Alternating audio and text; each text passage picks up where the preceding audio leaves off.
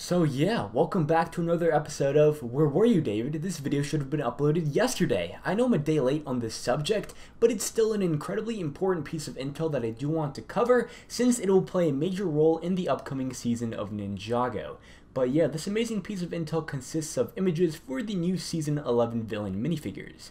I want to emphasize the fact that I cannot show these images in the video due to copyright reasons. However, there will be a link down below in the video description that will take you guys directly to these images if you would like to view them. So what are the villains this season? They've been called pyro snakes, meaning fire snakes, but I just call them snake mummies. They're also set on fire too, so I guess the best way to describe them is fiery snake mummies.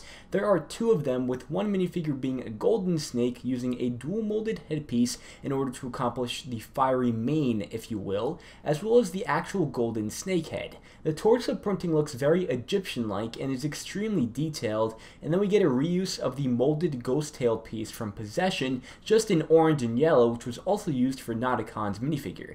The other snake is a brown snake that has the same molded head as the first one, just in a different color. The rest of the body looks good, with printing all over the torso and legs that make it actually look like it's a mummy. So yeah, I tried to do my best describing both minifigures for you guys. Now let's dive into my thoughts on them. I'm really fond of the fact that these minifigures have new snake head molds, because I would have expected a reuse of some serpentine head molds if I'm being honest. So that did blow my expectations out of the water. However, I will say that the actual snake head mold isn't really that good. I personally feel like the elongated snake neck makes both minifigures look like giraffe people, and the fact that there is absolutely no printing on the snake head molds makes me feel like we're back in 2005, where LEGO was producing head molds without any prints like they did with the Star Wars Gamora and Guard minifigures, or Davyd from Harry Potter. I appreciate the fact that it's a new mold, and a dual mold at that, but just because it's new doesn't necessarily mean it looks good.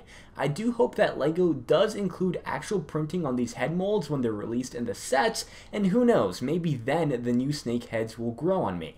Additionally, the use of the ghost tail piece for this golden snake is bothering me for whatever reason. It just doesn't flow well together, and I'm always going to associate a snake with an actual serpentine tail, and the fact that this minifigure doesn't include one just gives me this really odd vibe.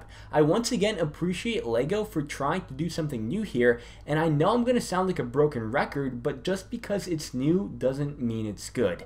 Other than that, I think it's a cool concept to have snake mummies on fire. Sure, it's a bit silly, but I'm sure it'll work story-wise. The writers always find a way for the most stupid stuff to make sense in Ninjago. But yeah, that does it for my thoughts. I'm interested in seeing what you all think down below in the comments. Let's start a discussion down below. Are you digging these figures? Are you not? And yeah, that pretty much does it for today's video. Thanks for watching, and see ya!